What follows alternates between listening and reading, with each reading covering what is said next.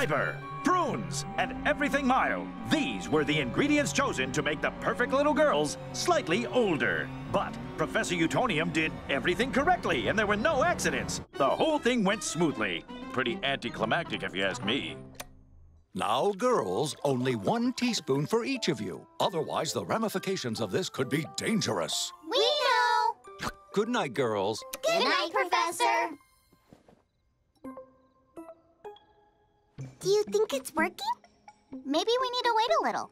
Waiting is for babies. We need more of that magic juice.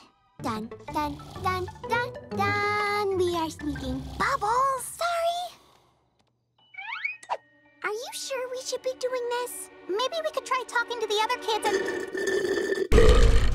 Or we could just drink the formula and see what happens. Cheers!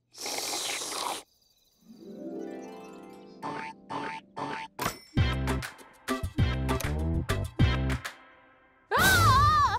I'm old! We're all old! Maybe the professor won't notice. Of course I noticed, and I'm very disappointed. You're disappointed? My teaspoon isn't staying. What? Speak up, I can't hear you. Who are you people? Professor, you gotta make us young again. I'll work on an antidote while you're at school. School? You don't want to ruin your perfect attendance on the second day.